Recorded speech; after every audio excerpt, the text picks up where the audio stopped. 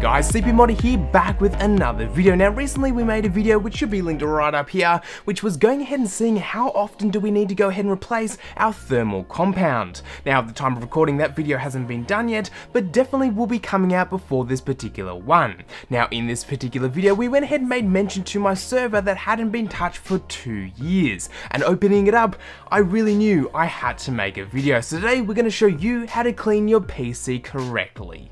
So first off, tools that we're going to need to go ahead and actually clean our PC correctly. First and foremost, some way of blowing compressed air. Cans of compressed air are usually your best option and usually the cheapest option, but if you are going to be doing things like this all the time, I do recommend one of those little air gun vacuum thingies, or also to just a standard air compressor set to low settings with a water trap installed, as you don't want to be blowing moisture onto your computer parts because that will end up really bad. But usually a can of compressed air like this will run you only a few dollars online if you do buy a couple, and usually is the best solution. We'll also need to grab ourselves a toolkit, as some cases don't necessarily use thumb screws, so you need to actually get in the system. And if you do want to pull things like coolers and graphics cards out of your systems, or even drives for that matter, and fans, you probably want to go ahead and grab yourself a toolkit to open it up. I've got myself the old school iFixit toolkit, but there's definitely a lot out there that you can choose from. But for me, iFixit toolkit is what we'll be using for this video.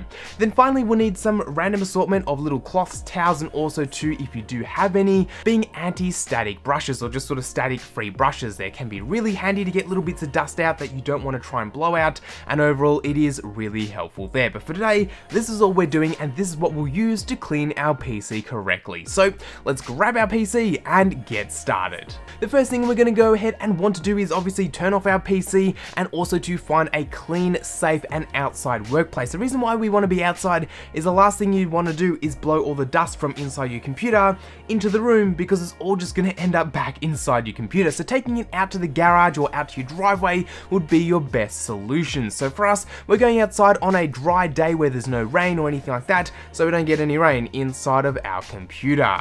We're also using a little table because I don't really feel like putting the server on the ground for this particular video. So once that's all ready to go, we've gone ahead and taken off these side panels, and we are ready to get things going. If you do have some video cards in your system, you can take them out right now. Also too, if you do have some hard drives in a caddy, you can remove them if you want, but drives can usually stay in, and we are ready to start blowing out the dust. Now usually I recommend leaving the CPU cooler on the CPU when you're doing your first initial blow of the dust, because you don't want dust getting into the socket, possibly shorting out your CPU. Whilst this is extremely unlikely to happen, there's always that 1% chance, and it's better just to leave the CPU cooler on the CPU for now and take it off a little bit later. So first thing we're going to do is just blow out all the dust.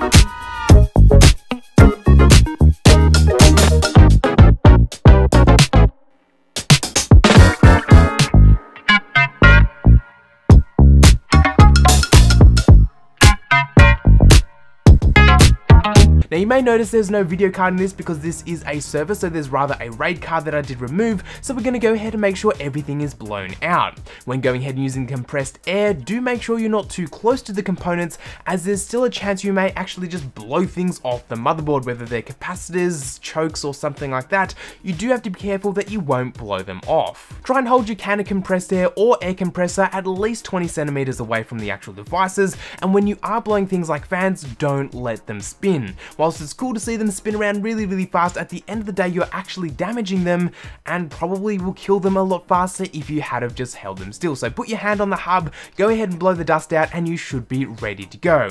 If the fans do spin very slowly because there's a bit of air flying around your case, that is totally fine, but just don't directly try and blow on the fans and spin them up, because that would be bad. At this stage, most of the dust should be out of the system. If you want to go for a real thorough clean, take every single component out and actually wash the case by removing all the electronics, so it's just literally the bare shell itself. You can wash it, leave it for 48 hours and then put all the stuff back in, making sure there is absolutely no water in there, but for most of us we should be practically right at this point. If you want to go ahead and replace the thermal paste, you can do so. There should be a video linked up there or down in the description box on how often you should replace them, but overall at this stage we are ready to put the system back together. Throw any components that you just pulled out back into the system, making sure they are all nice and clean, give it one final dust down, and we are ready to throw the side panel on and put it back on our desk and get back to using our systems. Though with that being said, before we do actually put the computer there, I recommend taking one of your microfiber cloths, wetting it down with some lukewarm water and just wiping down where your computer usually sits.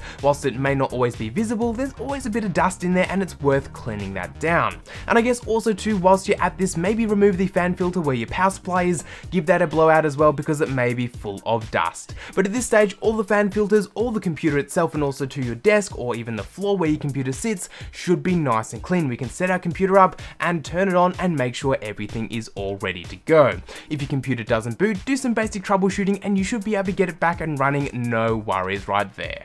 So there we have it, how to clean your computer is actually a really simple and easy process. Do make sure when using an air compressor or some compressed air that you aren't going ahead and actually spraying any moisture onto the system, and also to you make sure that you are spraying from a certain distance that won't damage any capacitors. Whilst motherboards have definitely gotten a lot better these days, there is still a chance you may blow something off the motherboard, so do make sure everything is nice there.